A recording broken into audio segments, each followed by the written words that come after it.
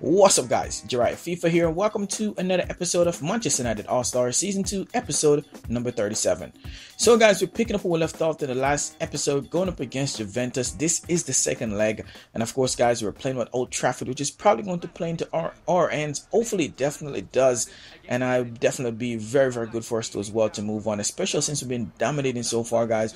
We pretty much have the league wrapped up, so we definitely have all our focus. We want to definitely push into these other competitions we have, and this is definitely one. So if you guys follow the last episode, you guys will know, or follow the last time we played in the Champions League, you guys will know we definitely drew 1-1 with Juventus. So we need to definitely make sure we definitely pull off the win here, especially playing at home.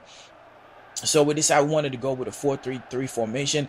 One of the reasons I wanted to do that, guys, we know Juventus like to play that packed midfield, so we wanted to definitely have three sitting in front of the defenders and see how this worked for us. So you can see there, guys, Gundogan, Fletcher, and Herrera sitting in the front, and of course we have Rooney, Nani, and of course Valencia in the front three up front, which I think can definitely cause Juventus some problems. So Juventus is going to be playing a 3-1-4-2 formation, and of course the front four is definitely going to be sitting in behind the two men up front, Tevez and Bill. So it's going to be a very interesting one, but nevertheless, guys, we'll pick this up in the 8th minute, and of course Rafael in the bar here, passing for Valencia, who spats the run of Rooney right away, pumps it up front for him. He goes for the low strike there, and the keeper makes a save there, fingertip in that one. They try to cross this one out. We managed to win it back. Gundogan there will try to play it back into Rooney, was blocked, goes for the strike, it was blocked, and eventually clear this one out.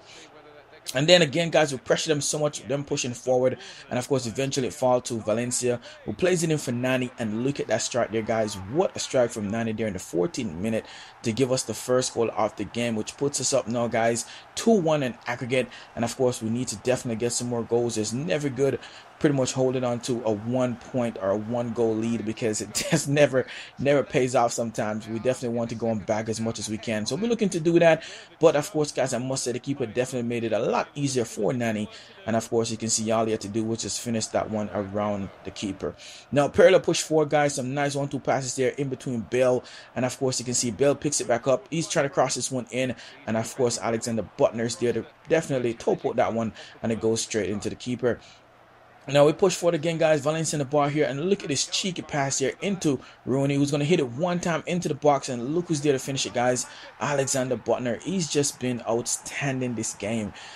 This guy, we know he can definitely go forward quite a bit, and he's very good going forward too as well, but he's not that great defending. But I must say, guys, he was exceptional in this one as well. It was a tough one between him and of course Valencia.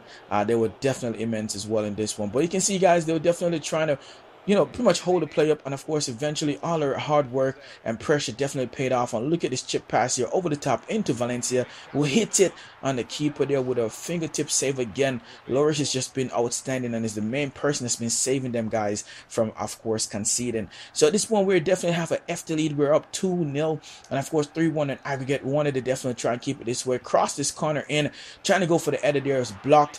Look at the strike here, guys. It comes off one of the defenders and out, and of course, guys, that means we pick up another corner. So we're going to cross this one in again, trying to get a head onto this one. And of course, guys, you can see we're not the greatest of header, but it definitely come off one of the players and out again for another corner. We decided to cross this one in again, close range. Look at this here from Rooney, almost putting that one into the top corner there, guys, but unfortunately it goes over and into the stand. But you can see, guys, we are up 3-1 in aggregate, 2-0 so far, of course, in the first half. And it's the first half we completely dominated. And look at that, guys. Barcelona is up 3-1 over Bayern 04. So you can definitely speculate they'll be going through. But look at the stats, guys. 1 shot for them, 1 in target, 45% of the ball. We have 7, 5 on target, and 55% of the ball. Completely dominating them. And hopefully we can definitely continue to do that in the second half. So we're going to kick the second half off, guys. And of course, it's going to be Juventus to kick this one off. So we pick this up in the 63rd minute. Fletcher winning the ball there after pressuring him again. Look at this right pass here in for Nani, who lets the ball run past him, then open himself up, trying to go for that finish shot. The keeper made the save, but unfortunately the keeper could not stop that man Valencia, who's been outstanding so far, from pretty much getting down low and hitting that one into the bottom of the net. Look at that there, guys. Outstanding. Definitely a good goal. But we made some changes, guys. Everton Ribeiro we brought down well back. and of course guys wanted to definitely had some more flair, some more power.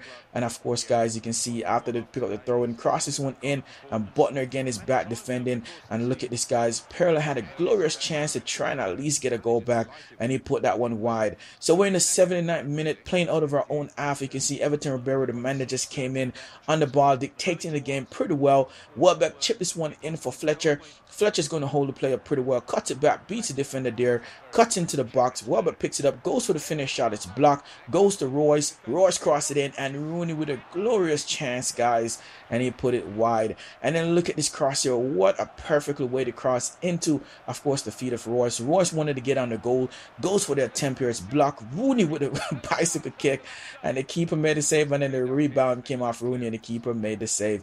Lloris has been outstanding. He's definitely been a man for me, I would say, of course, of Juventus. Definitely the man of the match for Juventus. But for us guys, it was a tough one between Valencia and Butner. And to be honest, I would give it to both of them if I could.